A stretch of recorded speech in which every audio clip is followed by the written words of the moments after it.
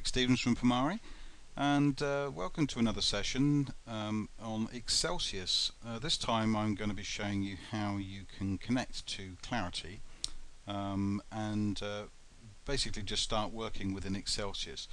Now this is connecting both from Clarity itself and within Xcelsius, so that you can then get at Clarity information while you're doing your testing.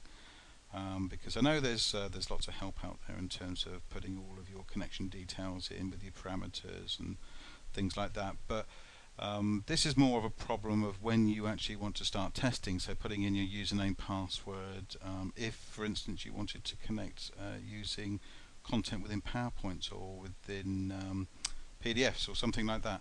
So that's what we're going to be doing today. So first of all, if we have a look down here, you can see that we've got one tab, which is our connection tab, with a lot of the sort of standard information for the SOAP headers. So you've got your SOAP start, your username start, so all of these are common tags, and you can all make a note of these as you go through the video. But if you look at some of the special ones, so for instance this one here, so this is just an if statement. So this is just saying if it's blank on B13, which is your session ID. So when you push information into Xcelsius from Clarity, you'll be linking one of the cells into here, and I'll show you that in just a second. So obviously when you actually push a session ID in from Clarity, there will be something in here, and then this will take over, so it will then use that particular SOAP header. But otherwise what you want it to do is to start using the username and password. So you've got the username password boxes here, which you can type in within Xcelsius itself and start using those. And so you can see that this is like B10 and B11, which is the username and password. So this is login only, and this will just take the values from the username and password and substitute them in here. Okay, so let's just create a couple of data connections up here then. So if we go to the data connections, we'll click on add, and the first one that we will create is the flash variables. So this is the normal way that you would link into Clarity, so from the portlet within Clarity into Xcelsius. So if we just click two of those, and what we'll do,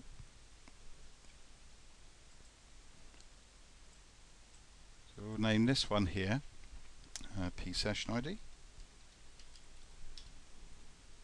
and this will be to link the session itself in Clarity when we come to do that linkage. And this one is going to be the URL. So what we want to do is to link this one into there, and the session ID we want to link into that one there. Okay, so that gives us our flash variables, and we'll also set up a connection as well. So we want a web service connection, and we'll just call this some query from Clarity, and then the WSDL URL. So the WSDL URL needs to be whatever your instance of Clarity is, and it's going to be in that format, and this is version 13 as well, so it'll be NICU WSDL query, because you want to get a query, and then the name of the query itself. So that's what the ID of the query is, and then we'll click on import, and notice it brings in all of this information because the method that we've actually got here is login. So what we want to do is just to say we want the query because we want the information from that particular query. We also want to link in the code, so the code is going to be within the connection itself as well. So there's your NSQL queries, and so let's pop that in there. The other thing that we may want to do is to get some of the information from the query as well and start putting that into other tabs. So as you bring the data in, We're not going to do that today. Now what you do want to do is to refresh the components after they've been loaded in this instance, and also the SOAP header. We want to link that in to this particular highlighted row here. And it's always a good idea just to highlight the things that you want to use within your sheets. It just makes them stand out a little bit better. Okay, so let's just check that we've got everything in there. So we've got the code of the query. Oh, the other thing is the web service URL as well. So we want to put that in, and we'll put that. There's that. Okay. Let's just preview what we've got so far, and there's nothing that we're actually showing in there. So let's just add a little bit of text. So we can add, say, a label. Let's just pull that across. Let's just link that to cell. So we'll link it to the SOAP header. So we want to see what SOAP header it's actually using. Let's just preview again. Okay, I'll just need to put in a username password. So let's just put in something there.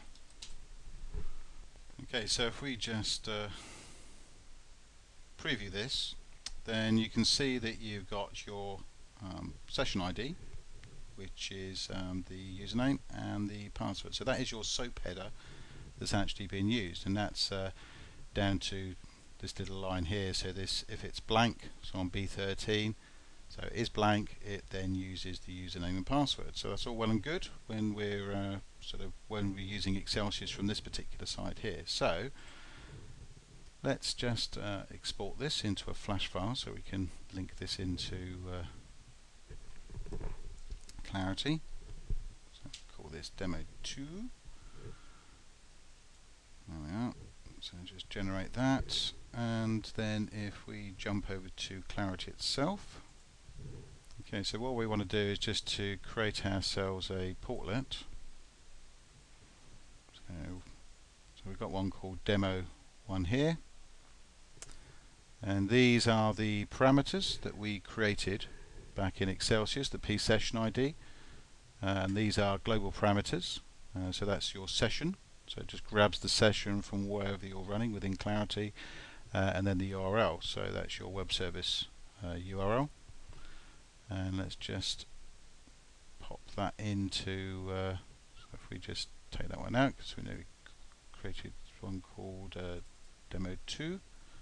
So let's put that in there. Okay, and then if we just add in that portlet onto this particular screen, so just add another portlet.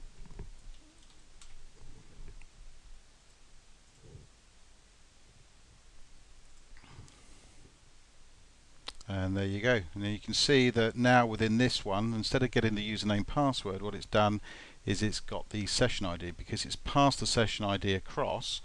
So when you're going from Clarity, it will use the session ID, not the username and password. But if you run it within Xcelsius itself, then it will use the username and password. And that concludes this particular video. Thank you very much for watching, and see you on the next one.